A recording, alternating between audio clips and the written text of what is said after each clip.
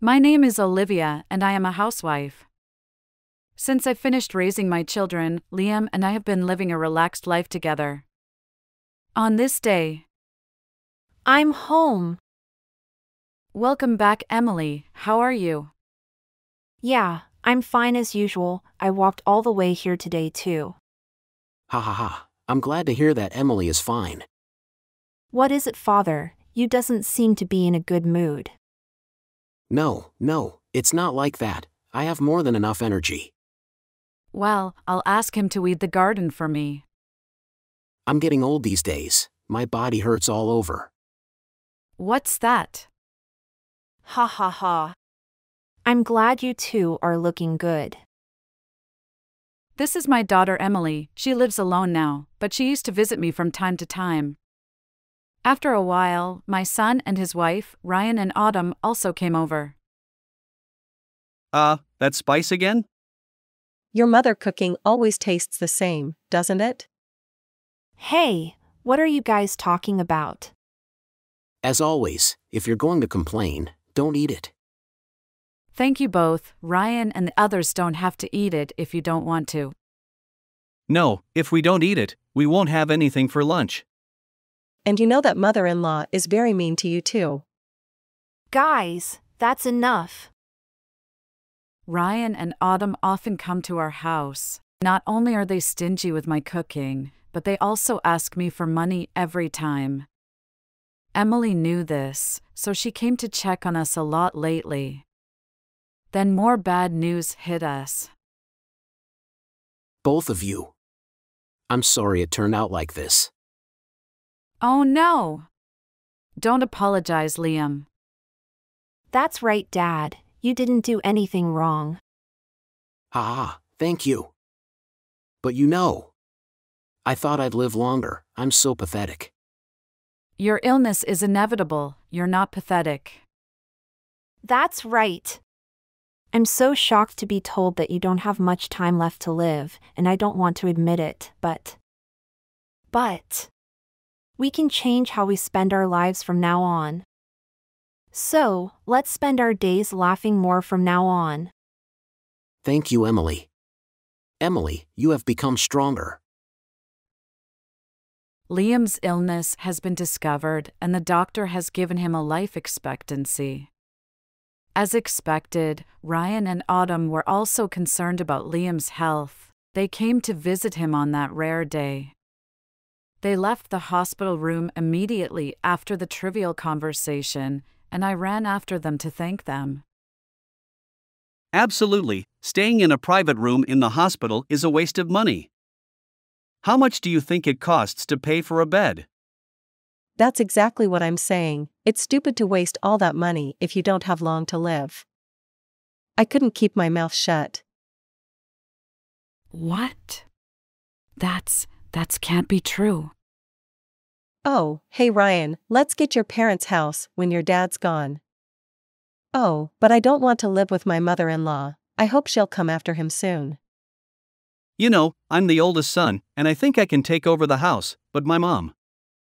What is this? I can't forgive you two for being so selfish.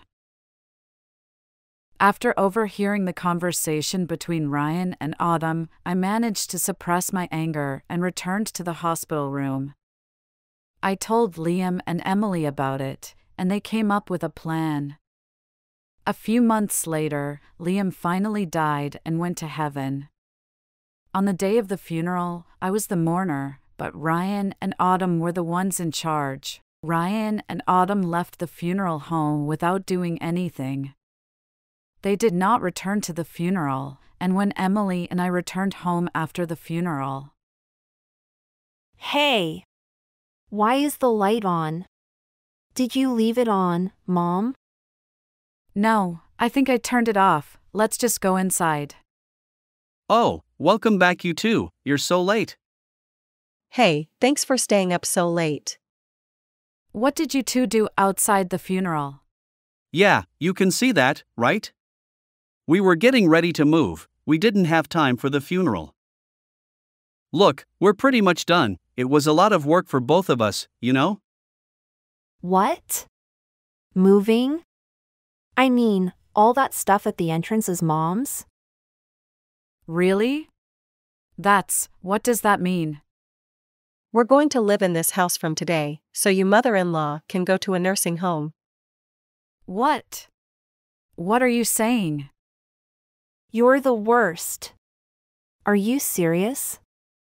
Yeah, of course I'm serious, I mean it. Besides, Dad promised me the house would be in my name. Whenever I move in here, it's up to us. Yes, it is. So, you old people who are standing in my way, please get out of my house. Ryan and Autumn looked at me and grinned when they said that.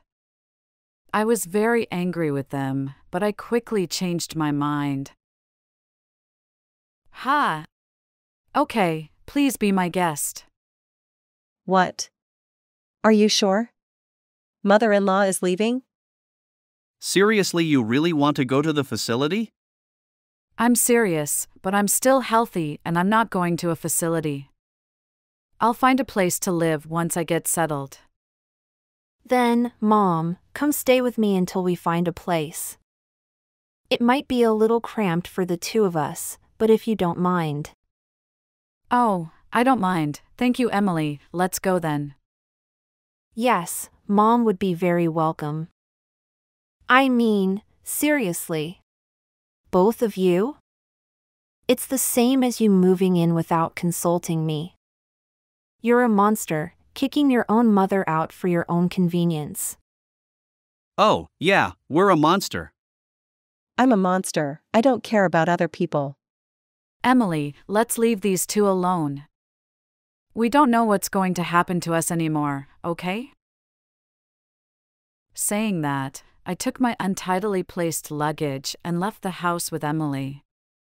Despite the fact that we suddenly had to live together, Emily accepted me without a single look of disgust on her face. I was grateful for that, and quietly touched by the fact that she really had grown up to be a nice girl. A month later, while I was out with Emily, Ryan, and Autumn showed up. Oh, I finally found you. The other day I got an urgent call from my lawyer at home. And they told me that the house is in my mother's name. What do you mean? I thought we agreed that the house was in Ryan's name. Why the hell is it in your name? Ha ha ha. That's right, you're crazy. What the hell? What are you laughing at? Hey, you know what? Hurry up and explain what's going on. You see, Liam has made a conditional will. The contents of that will were communicated to you before he died, right? He said that he would put the name of the house in Ryan's name on the condition that I continue to live in the house as long as I am healthy. Yes, I was with you at the time, I remember it clearly. I'm sure you both heard it.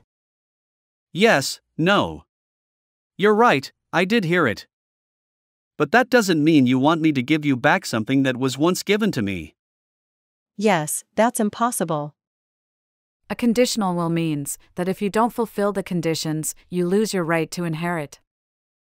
So, the two of you lost your right to inherit the house the moment you kicked your mother out. I'm sure you heard me correctly, but how could I forget the important part? Hey, what's this? I can't believe this. Is there such a thing as a will? Why did you make it conditional? Damn it! Ryan and Autumn swore when they found out that it was a conditional will. They weren't happy that it was conditional, so. You don't seem to understand why it became conditional, so I'll tell you. Earlier, outside Liam's hospital room, you talked about it's a waste to pay the bed and you will getting the house. Your father was very angry about that, he said. What are you talking about? But my brother was very nice to me before he met Autumn. I had a glimmer of hope that my mother would be able to live peacefully at home in his name. After Liam died, I took him up on the offer, hoping he would change his mind. So, the conditional will was the last chance for both of us. What? What the hell is that? You're testing me like this. Yes, I am. And I'm also pissed off that you're making it sound like I'm the source of all this. But, well, I didn't expect you to despise me so much. I just made up my mind, too. Ha, ha. What do you mean, made up your mind? I made up my mind to get you out of the house and get rid of you. No, I don't accept that. That house is our house now. I know Ryan and he knows a lawyer. I won't let you have it. That's right. You can't be that selfish now. What do you mean selfish, huh? You should ask that lawyer. I'm sure the lawyer will tell you that you don't own the property. Ha, well, you don't have to tell me that. You guys can act like big shots while you still can. Suck it up. With that, Ryan calls his lawyer friend. Then he gets paler and paler, and when he hangs up, You're lying, Autumn. You said we broke the terms and we have no property rights at all. No. You're lying. You're saying that we're wrong? Yeah. They said if we don't move out soon, they can sue us for trespassing. Trespassing. Because we got this house once. No, that's why you didn't inherit it, and I already told you that and you didn't listen. Oh, no. I can't lose that house. Yes, please. Just get rid of the inheritance. What? What are you talking about? Don't be so selfish. there's no way I'm giving up my inheritance, I refuse. Hey, wait a minute. Don't you think it's unfair to begin with? Mom has the insurance money, Emily has $8 million in savings. I thought you said I was going to inherit the house. Yeah, it doesn't fair if we don't get the house. You both have a lot of money, you should have no problem giving us the house. You guys are being too selfish. There is no way we would accept such an offer. In the first place, Liam made the will conditional because you are so selfish. There's no way I would do something like that against Liam's will. Really, I don't know what you're thinking. Ryan and Autumn suddenly encourage him to give up his inheritance with selfish logic. Of course, they cannot accept such a request, so when they refuse, Actually, we have a lot of debt. So, we really need the house, please, give us the house. debt? Why did you get into debt? It's not like you were in that kind of financial trouble. I checked the market price of the house and found that it was selling for more than I expected. So I played so hard to get the house. I thought I could pay it back by selling the house, so I borrowed a good amount of money. So we really needed the house. What's with your reason? I'm not selling the house and I can't give it to you. Then give me the money from the bank. Emily, you would have inherited the house and I would have gotten twice the amount. Don't be silly. You're the one who said you didn't want that little money. Why are you talking so small? Don't hold it against me. You're abandoning your family.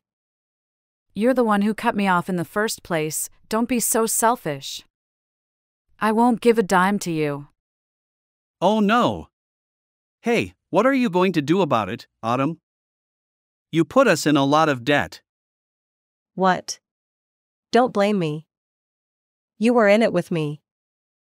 I wouldn't have even thought about it if you hadn't brought it up. You're the one who brought it up, so it's your fault. Yeah, you can fight all you want. Better yet, go home and get ready to move out. Oh no, wait, can you just think about it a little bit more?